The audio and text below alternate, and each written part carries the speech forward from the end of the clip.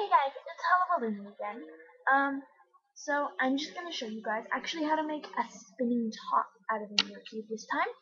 Um, so you need one Neocube, just one, and so it's actually a very simple top. It's a very easy to make top. So all you need to do is you need to make 6 strands of 30 beads. So here are my 30 here.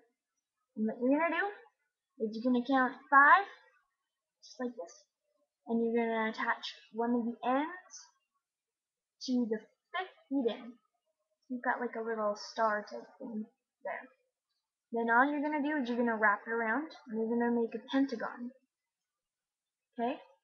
Now it should just naturally curve either up or down. Okay? So it's going to look like this. It's quite small, but you're gonna make 6 of those. So I've already got my 6. There we go. So I have my 6 right here.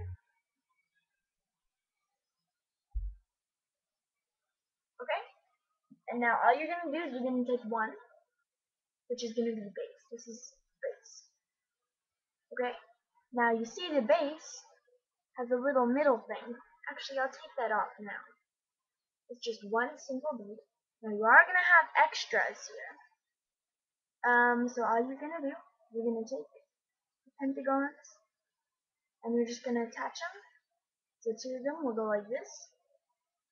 See that? Oops, not good. Okay. So yeah, that's really all you're gonna do. You're just gonna attach them like this, and then like this, and then like this. Oops. Okay. Now you do have to watch out for this. So this pentagon is the wrong hole, so it won't work. So we'll have to redo that one. But it's very easy to redo. You just have to make sure that the spiral is going the right way.